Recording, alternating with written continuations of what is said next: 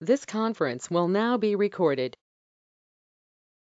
So let us understand how we can create a maintenance order through Fury apps. Okay. So if you are creating maintenance order through GUI, the transaction code is IW31, and you can change the maintenance order through IW32, and you can display the maintenance order through IW33.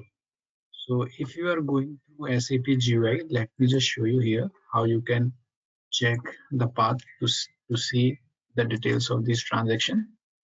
This is your GUI login. Okay, you need to come here in SAP menu. Okay, so within SAP menu, you need to come here in logistics, come to here, plant maintenance, and within plant maintenance, you will see all these folders: AIN, management of technical object, maintenance processing, preventive maintenance, information system, and work clearance management. So within maintenance processing, you will see order here. Okay, so you can see all these transactions. But if you are going through Fury apps, you just need to come here, and here you will see the different tiles. So to create a maintenance order, you just need to click here on create maintenance order. So this is the initial input screen where you need to select the order type. Okay, so in a standard system, the order type uh, here, the maintenance order, PM01, PM02, PM03, PM05, and PM06. These are the standard order type which you will see in system.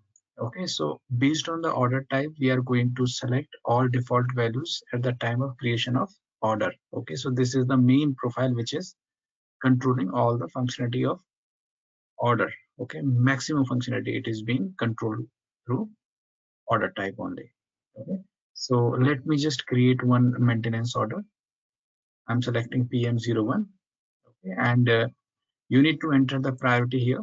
So priority in standard system, it is given very high, high, medium, low. Based on the priority, the system will keep the start date and end date. Okay, this can adjust the start date and end date of maintenance order.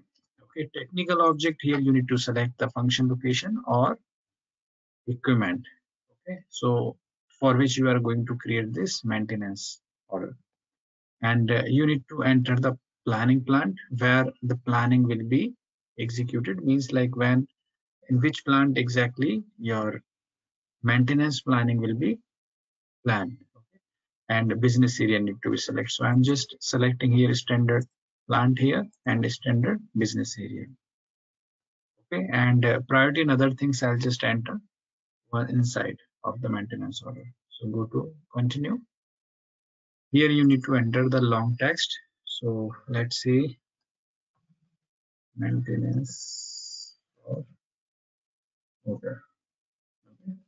And here you can enter the same description, or here in long text you can keep some detailed description of your maintenance issue. Okay, and select the priority. Let's say I'm selecting its high priority. uh, Fill in the required field. System is giving me this error. Okay, so just let me select the work center. Here in this work center, plant 0001, let me find if I can see any work center. Okay, so here I'm selecting INC for example, and then I'm selecting planner group. So 0001 planning group, planner group.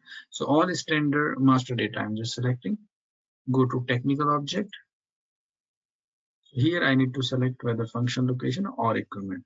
So let me select this equipment or this. Okay. Okay. So maintenance plant 1710 and planning plant 0001 are different controlling areas. So because I have selected this technical object from different maintenance plant, so that's why I'm facing this issue. Let me just select some other object here. One second.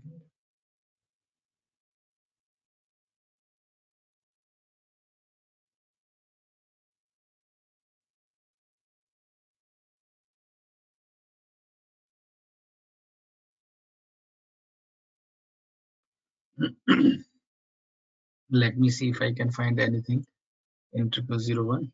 One sec.